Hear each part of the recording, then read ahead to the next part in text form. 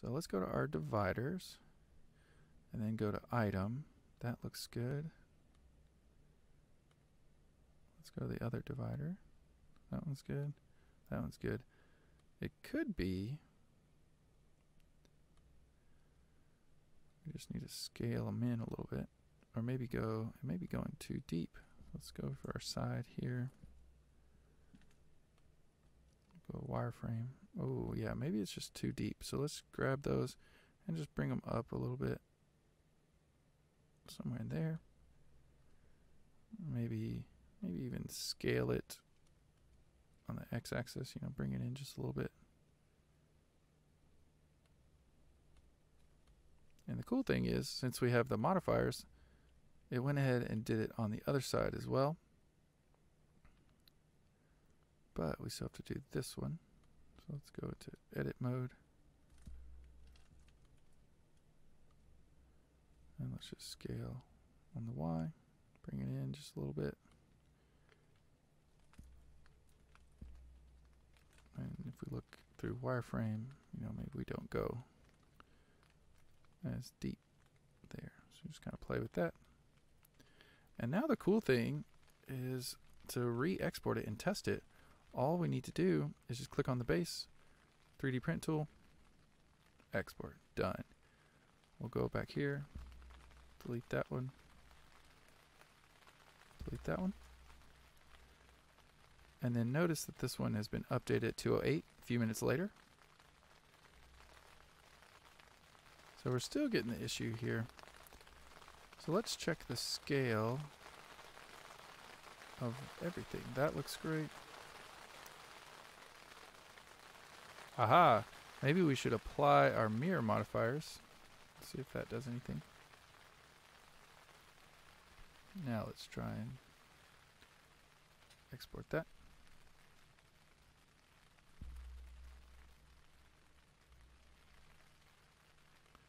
So that didn't do it.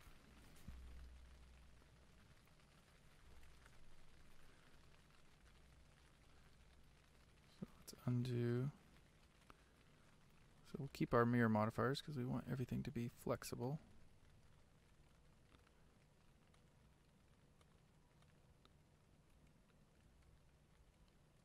Okay.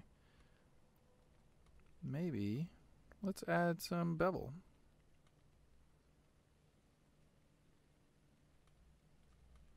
Aha! So it could be, let's just delete these dividers for a second. Okay. Let's go into our base. And we'll look for the dividers. Let's just delete those for a second. Okay.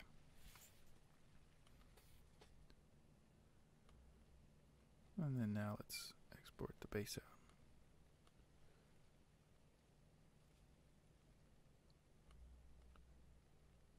Okay, so we're getting everything nice and even, and we could 3D print that if we wanted to. But really we want to know why. Let's recalculate the normals. Sometimes the normals can be flipped. So let's see. Select all. Right click it, or actually go to mesh, normals, recalculate outside, or you can do shift in. So that recalculates the normals. Let's do that. Shift click on the base, control minus, and the same thing here. Control minus, and they look a little different as far as the depths. Let's grab both of them. So this is kind of what you do, is just kind of mess with it. Sometimes just nudging things around. You know, we could go, ooh, if we went all the way through, that looks kind of crazy. What does that look like? I don't know if I like it, but it's kind of cool. Let's see what that does. Definitely will use less filament, but it also loses the structure of our centerpiece. You know, if we hide these, We only have a tiny little piece here to support our centerpiece, which may or may not be good, but let's try it.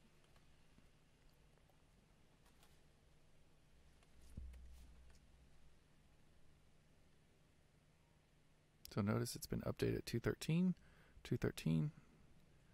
So that is definitely our new base. And the reason I like to do that is just because it keeps everything simple. You know, we don't have like 15 or 100 different STLs of the same thing, and we don't know which one's which. We just update as we go. And that way everything stays neat and clean. You know, and you can always do new versions if you want.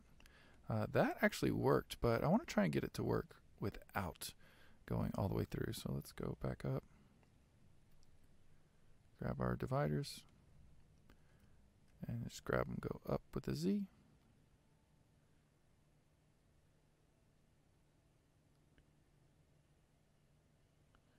Could be just because it's so thin. And one thing I'm noticing is that they're not really even.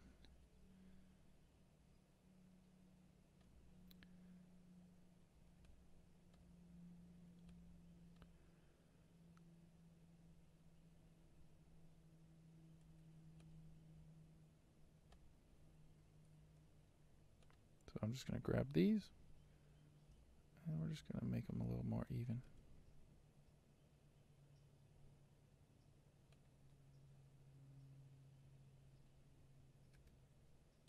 Okay, now they're even. Now we can do G and Z. I don't want to go all the way through. Maybe we just do a little bit of an indentation. Let's try that.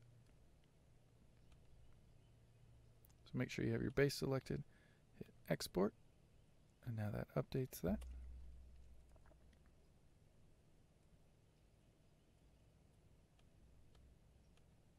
Hey, we got it. So you just have to do a little bit of moving around on that. If you want those, you know, that's what you may have to do. Another thing that could be cool, since we have all these bevels, let's try and bevel those dividers. So let's say bevel. Let's put the bevel first above the mirror, and we'll do angle. Oh, okay. I'm liking this so far. Let's go ahead and save. And let's kind of curve it out.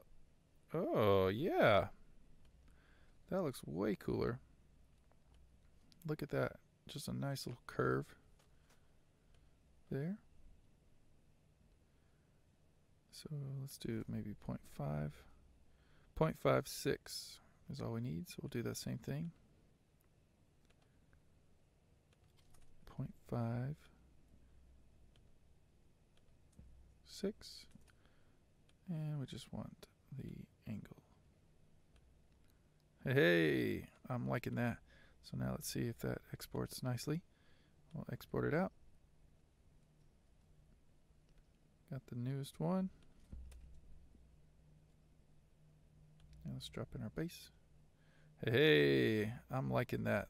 So that may be some, you know, that's kind of the workflow you may have to do from time to time. It's just try different things. But this should be able to 3D print, no rafts, no supports, relatively quickly, maybe within a few hours.